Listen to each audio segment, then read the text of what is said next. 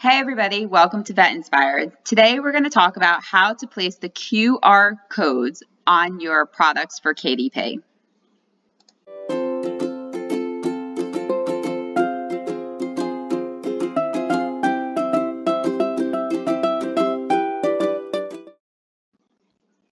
So the first thing we're going to do is head over onto Canva, and we're going to either create a design or you can put this on the design that you already created.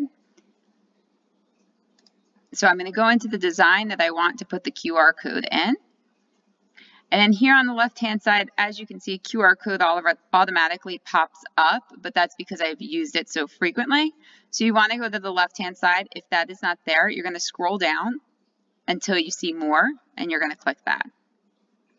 And then here you'll see more things from Canva, and guess what? There's a QR code right here. So you're going to click it, and you're going to enter the URL you want to use. So on my books, which you'll see, it'll go back to my website, which is vetinspired.com. So we're going to copy this link,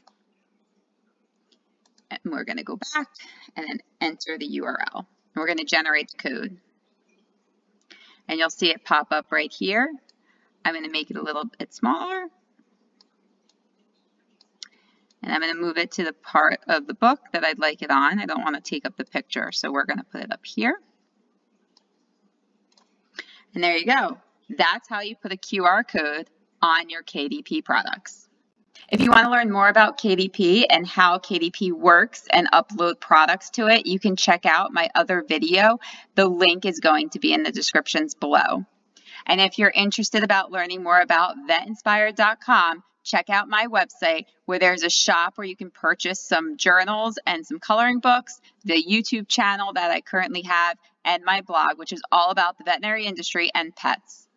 If you have any comments or questions, drop them below, and don't forget to subscribe so that way you can get notifications every time I drop a video.